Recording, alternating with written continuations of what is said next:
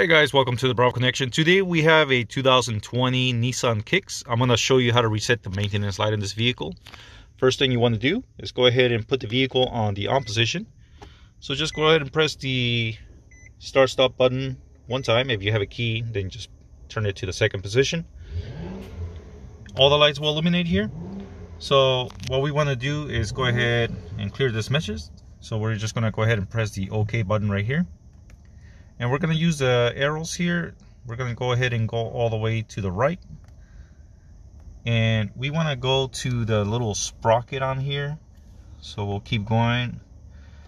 We'll get a menu here giving us some options. You can see down here it says maintenance. So let's go ahead and press the down arrow. Oop, went too far. Okay, maintenance, and then press the OK button.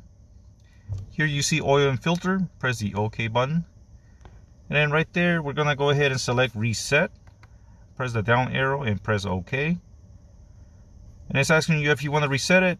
Go ahead and select yes. And now it's reset. So you got 5,000 miles to go before your next oil change. Go ahead and press the back arrow here to go ahead and exit all the way. And then you can put it back to where you had it. That's pretty much it. Thanks for watching, guys. Hopefully you enjoyed the video. Give it a thumbs up if you did. Subscribe. Catch you next time. Take care.